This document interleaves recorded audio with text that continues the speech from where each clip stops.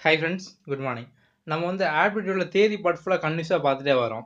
எனக்கு வந்து பார்ட் 6 பார்க்கலாம். மற்ற பார்ட்லாம் பார்ட் 5 வரைக்கும் பார்க்கல அப்படின்னா கண்டிப்பாக பாருங்க.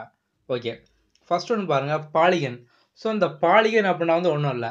நீங்கள் வந்து நிறைய ஸ்ட்ரெயிட் லைனாக வரைகிறீங்க. ஒரு 4, 3, 5, 8, 10 அந்த ஸ்ட்ரெயிட் லைன் ஃபுல்லாக நீங்கள் வந்து ஃபுல்லாக வரைஞ்சி அதை வந்து ஒன்றோட ஒன்று கம்ப்ளீட்டாக நீங்கள் கனெக்ட் பண்ணி அது ஒரு க்ளோஸ்டு பாக்ஸ் மாதிரி ஆக்கிட்டீங்க, ஒரு க்ளோஸ்டு சர்க்யூட் மாதிரி ஆக்கிட்டீங்க அப்படின்னா அதான் பாலிகன் அப்படிங்கிறது. அதாவது வந்து நிறைய லைனை நீங்கள் வந்து வரைஞ்சி அந்த லைன் ஃபுல்லாக வந்து இன்டர் கனெக்ட் ஆகி ஒரு க்ளோஸ்டு சர்க்யூட் மாதிரி உருவாக்கிட்டீங்க அப்படின்னா வந்து அது நம்ம பாலிகன் அப்படிம்போம்.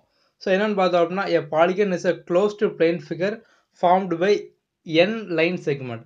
ஸோ நீ எத்தனை லைன்னாலும் வரையலாம். எல்லா லைனையும் வரைஞ்சி அது ஃபுல்லாக கம்ப்ளீட்டாக க்ளோஸ்ட் ஆகிட்டு அப்படின்னா அதான் பாலிகன் அப்படிங்கிறது. ஸோ உங்களுக்கு இந்த பாலிகன் அப்படி என்ன அப்படிங்கிறது கண்டிப்பாக மறக்காது. ஓகே, இப்போ ஃபஸ்ட்டு பார்த்தோம் அப்படின்னா வந்து இப்போ ஒரு 3 லைன் மட்டும் வரைகிறீங்க. 3 லைனை வரைஞ்சி 3 ஒன்றா கனெக்ட் பண்ணால் என்ன வரும்? ட்ரையாங்கிள் தானே கிடைக்கும். ஸோ நீங்கள் யோசிச்சு பாருங்கள், ஒரு 3 லைன் வரைஞ்சி அந்த 3 நீங்கள் வந்து ஒன்றா கனெக்ட் பண்ணீங்க அப்படின்னா எப்படினாலும் ட்ரையாங்கிள் மட்டும் தான் கிடைக்கும்.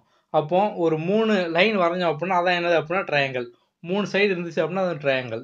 இதே வந்து 4 லைன் இருந்தால் என்ன ஆகும்? 4 லைன் இருந்தது அப்படின்னா வந்து ஒரு ஸ்கொயர் மாதிரியோ ஒரு ரெக்டாங்கிள் மாதிரியோ இருக்கும்.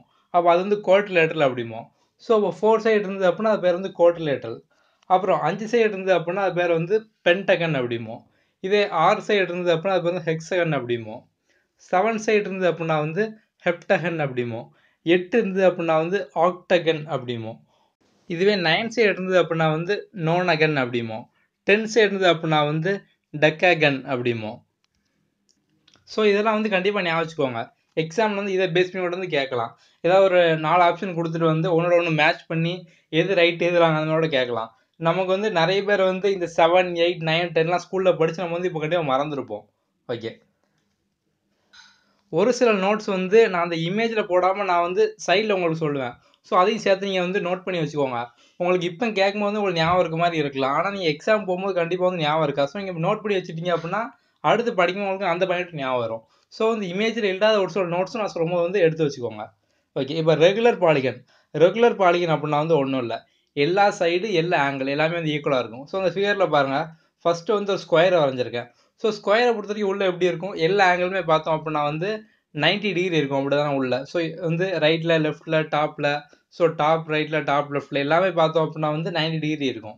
ஓகே, அடுத்து பாருங்கள் ட்ரையாங்கிள். ஸோ ஒரு ட்ரையாங்கிளையும் பார்த்தீங்க அப்படின்னா வந்து உள்ளே வந்து 60, 60, 60 இந்த மாதிரி வந்து ஈக்குவல் ட்ரையாங்கிள் நம்ம வரைஞ்சோம் அப்படின்னா வந்து எல்லா சைடுமே ஈக்குவலாக தான் இருக்கும். ஈக்குவல் டு ட்ரையாங்கிளில் அதுமாதிரி உள்ளே இருக்கக்கூடிய ஆங்கிளும் பார்த்தீங்க அப்படின்னா வந்து 60, 60, 60 அந்த மாதிரி தான் இருக்கும். ஓகே, அடுத்து பார்த்தோம் அப்படின்னா வந்து கான்கேவ் பாலிகன். ஸோ இந்த கான்கேவ் பாலிகன் அப்படின்னா வந்து ஒன்றும் இல்லை. இப்போ ஏதோ ஒரு பாலிகன் வரைவீங்க. பாலிகன் அப்படின்னா என்னது? நீங்கள் வந்து நிறைய லைன் வரைஞ்சி அந்த லைன் வந்து ஒன்றா கனெக்ட் பண்ணலாம். ஸோ அப்போ பாலிகன் வந்து எந்த ஷேப்லனாலும் இருக்கலாம். நீங்கள் எந்த மாதிரினாலும் வரையலாம். அப்படி தானே? ஸோ என்ன ரூல்ஸ் என்ன அப்படின்னா வந்து ஸ்ட்ரெயிட் லைனாக இருக்கணும். எல்லாமே வந்து கனெக்ட் ஆகி ஒரு க்ளோஸ்டு சர்க்யூட் மாதிரி ஒரு க்ளோஸ்டு இது மாதிரி வந்து இருக்கணும். ஓகே, இப்போ அந்த மாதிரி வரைகிறதுல வந்து ஏதாவது ஒரு ஆங்கிள் வந்து 180க்கு மேலே இருந்தது அப்படின்னா வந்து இதை நம்ம வந்து கான்கேவ் பாலிகன் அப்படிம்போம். ஸோ அப்போ வந்து 180க்கு மேலே இருந்தது அப்படின்னா கான்கேவ் பாலிகன். அந்த ஃபிகரில் பாருங்கள், ஒரு மேலே ஒரு கோன் ஷேப் மாதிரி வந்து நம்ம கீழே வந்து போட்டிருக்கோம்.